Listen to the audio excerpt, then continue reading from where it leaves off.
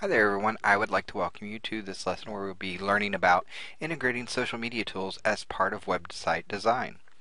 A key characteristic of social media is to allow for two-way communication as it allows the creation and exchange of user-generated content by people all over the world. First, let's define a key term here. Social networking site, or more commonly coined as social networks. A social networking site is a website that enables you or enables people to share information about common interests, news, and different events.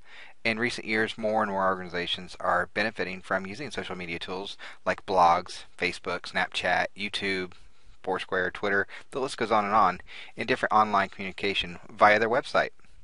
Social media integration tools have become a very important part of everyone's life in today's world, as it's a way through which they can reach out to a wider audience than what they would if they weren't using social media.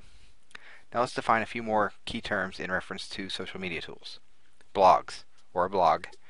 It's a special purpose website that enables one person or a small number of people to post news or updates which are usually focused on a rather narrow topic. Now, microblogs is another term which is a site that shares aspects with both social networking sites and blogs.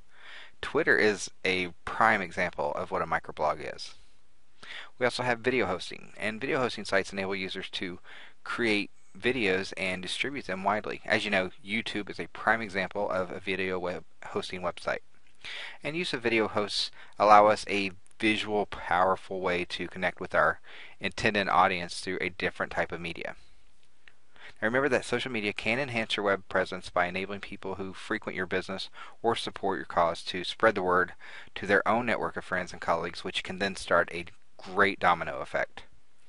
Now that you have a good understanding of what social media is, please watch the other series of videos that will walk you through the HTML5 coding for integrating these tools into your websites.